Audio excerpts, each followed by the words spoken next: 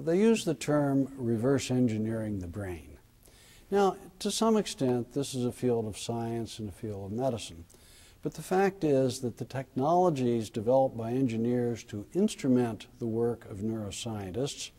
and the ability of engineers to understand, analyze, and work with extremely complex systems, such as those of the human brain,